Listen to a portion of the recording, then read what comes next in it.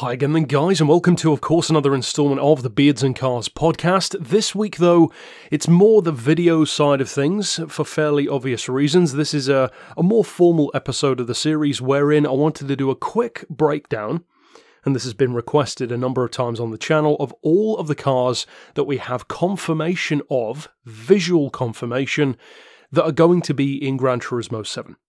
Now, of course, we will see more, obviously, as time goes on, in more trailers, probably some screen grabs, that kind of stuff, and obviously when the game actually comes out.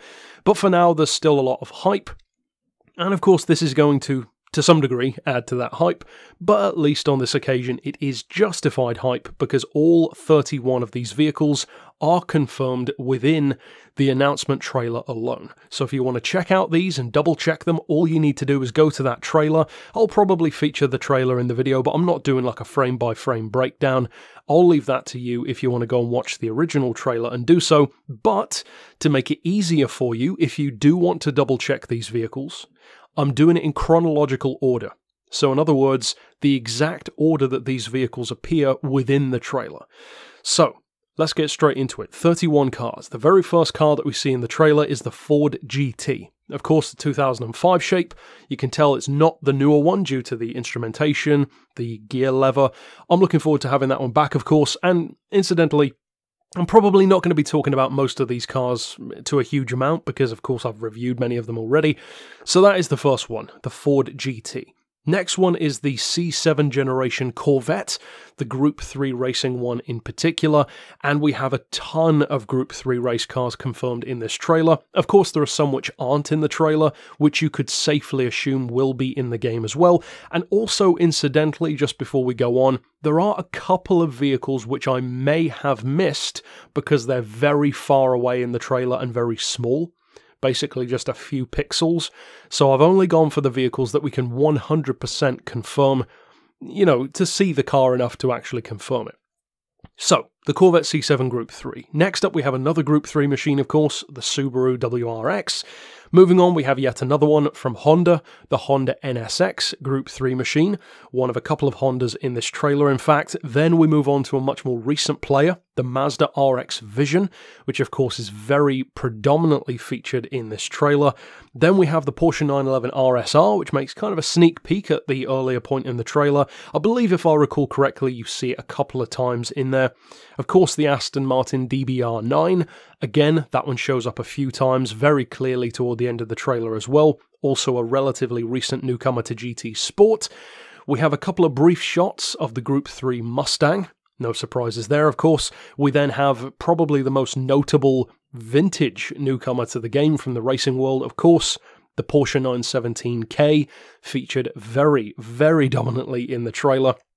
Then right after that, you can see it just off to the right when you see that trailer shot of the Porsche, where the trailer's opening up and you can see the mirror around that Porsche, but also, of course, later on in the trailer, you can clearly see the Ford Mark IV. One of my least liked high rollers. I know it has a lot of love.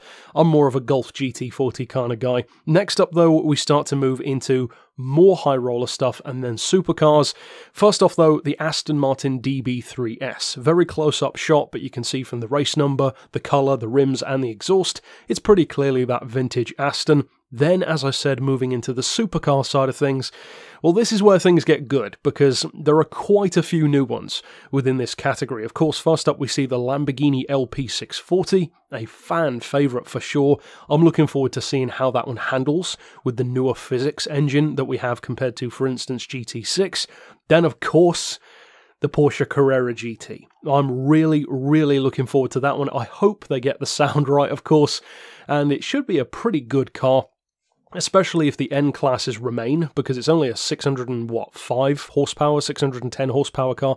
So for that, it should be very, very good. Next up, we have the Diablo GT, of course, a returning face, and a pretty good one for straight line performance as well. Then, speaking of Hondas, once again, we have the road version, of course, of the newer NSX.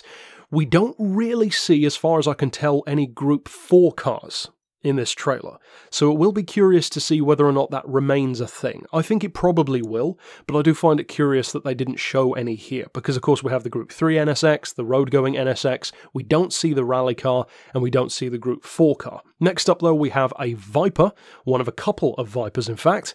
Once again, the road version, the SRT10 Coupe. Then we also have the road-going version. In a blink and you'll miss it moment, right behind that Viper is the Mustang GT. The road-going version, again, no surprises there to go alongside the race car. Then we have a couple of vintage Corvettes, of course. In fact, 3 of them, to be honest. The C2, the C3, and right up close to the camera, you can see the interior, the race number, etc. of the 1959 Stingray Racer concept. Another great classic collector's piece, and one of the quickest classics as well, actually. Then, of course, we have the back shot of the very expensive but very good Porsche 356 Carrera, where it all began, really, for Porsche. Then we have just the interior shot of a very spicy potential new vehicle. This one is all but confirmed based on interior comparisons, and of course this one was found thanks to the Discord server for this channel. So if you want to talk about stuff related to Gran Turismo 7 or just cars in general, click the link down in the description and become a part of that community. There's like 800 or more of us on there now. And that is, of course, the Alfa Romeo 8C 2900. And if you do some cross-referencing, and I even did a video all about that car, it's pretty clearly that vehicle in the trailer. New high roller, which is always nice to see. Then, of course, we have a blink and you'll miss it shot of that very clearly bright orange, as it always is in the trailers, McLaren 650S Group 3 machine as well. Again, no surprises there. Then we have, of course, the BAC Mono, or back Mono as I often call it. A ton of them racing together, another very notable newcomer to the game. If that's an N-Class vehicle, it's going to be a very OP one, that's for sure, an insanely quick car. Then, of course, we have another very, very cool use of that Porsche license alongside the Carrera GT in the 917, the 911 GT1 road car, the 996 shape GT1 in particular, which is the later one. That is going to be one hell of a machine, especially in the road car classes, one of the most OP cars out there, most likely, and it's actually one of the only times where Gran Turismo has featured a road-going version of one of these GT1 cars. Of course, we had the Toyota road version here and there. The Nissan R390 is one of the only cars that kept coming back. And of course, back in Gran Turismo 2, we had the super rare, one of my favourites, Lotus Elise GT1. We don't have the Panos road car, we've never had the Mercedes CLK GTR road car. Now we finally have the Porsche 911 GT1. Interestingly, the road car before the race car.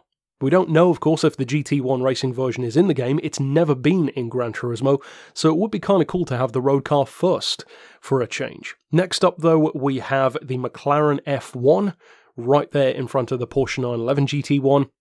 And again, special thanks to the Discord server and the guys over there for doing the zoom and enhance cliche to double check some of these. And then we have a couple of race cars, the Viper GT3R in that distinctive white with stripes, a Huracan Group 3 in the slight distance, travelling around a corner you can see as well, the Toyota FT1 Vision GT racing version in particular, again, Group 3 car, the Aston Martin DB11, shown of course very prominently, and it's a perfect shot in the trailer to do a graphics comparison, and some people have, between this and GT Sport. And last but definitely not least for the trailer, we have the Toyota 86 GT. So you might think there were more than that in there, but of course you do see a number of the cars more than once. So for instance, after the Toyota 86, you see more footage of the DBR9, the 917, the Mazda RX Vision. So of course that's just doubling up at that point, so 31 vehicles confirmed in this trailer, which is pretty cool. For just an announcement trailer, that's a lot of stuff. Mostly returning faces, but with some very, very cool new ones, of course. So I will be covering this topic again when we get more released about GT7. You know, some screenshots at a certain point wouldn't surprise me. For instance, a new trailer, of course, as we get closer to the time. All of that kind of stuff will allow us to see more vehicles. And even after the game is released, I might even do like a full vehicle list breakdown or something like that. But of course, that remains to be seen. So a relatively short installment of Beards and Cars, but of course, if you want more Gran Turismo 7 content, including some of the features, talking about the hype, our expectations, then of course stick around here on the channel because we talk about it a lot, and we certainly will continue to do so, as well as all of the previous Gran Turismo games as well, from the first one all the way up to GT Sport. But until next time, I'll see you then, and for now, as always, thanks for watching.